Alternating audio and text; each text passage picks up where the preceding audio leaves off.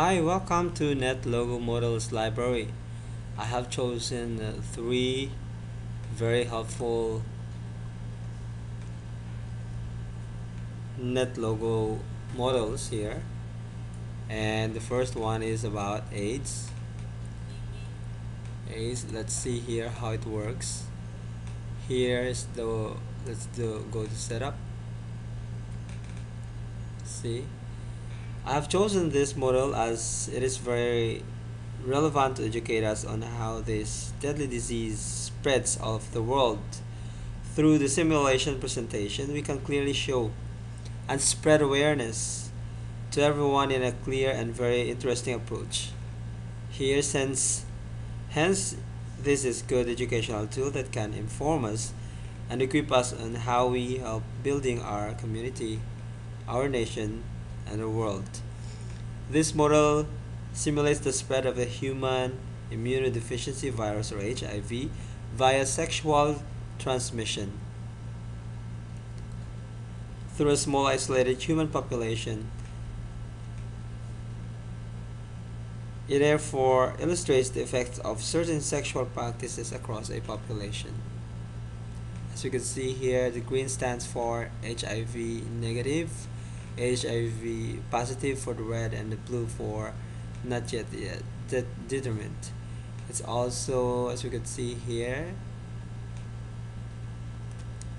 and the graph it's going up for the infected one. See, and also the second choice I have is about the traffic, 2 lanes. Here is it. Let's go from the beginning. It takes with a normal speed and number of cars that look ahead and speed up, slow down, and right here, as we could see, I'm driving and the simulation makes every driver understand easily the language of the traffic flow, as the model demonstrates how traffic jams are formed. See how the cars are moving faster, and yet this is a helpful idea also even to those who are not driving cars. And what is more better than gaining knowledge and understanding the usual traffic jams which had been a part of our daily modern culture, as we could see. And the third one is the virus in a network browser. Let's go setup. This type of demo shows us about the spread of a virus through a network. The computer is represented by a node, as we can see. And the spread of a computer virus or worm in the network, as we can see.